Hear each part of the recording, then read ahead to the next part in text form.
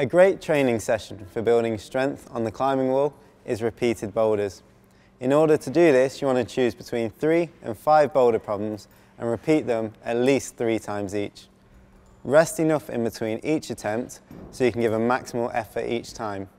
You want to choose something that's relatively hard for you but manageable throughout the session.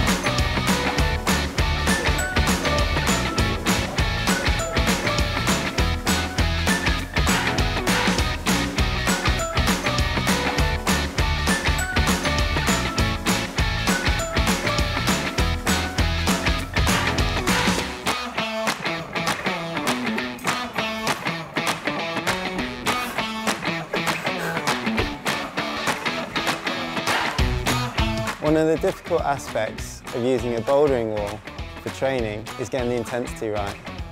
To make problems slightly easier or harder, don't worry about cheating, adding extra handholds or footholds to get the problem at the level that you need it. For example, with Holly, we can add an extra foothold in here to make that section a little bit easier so that she can complete the climb.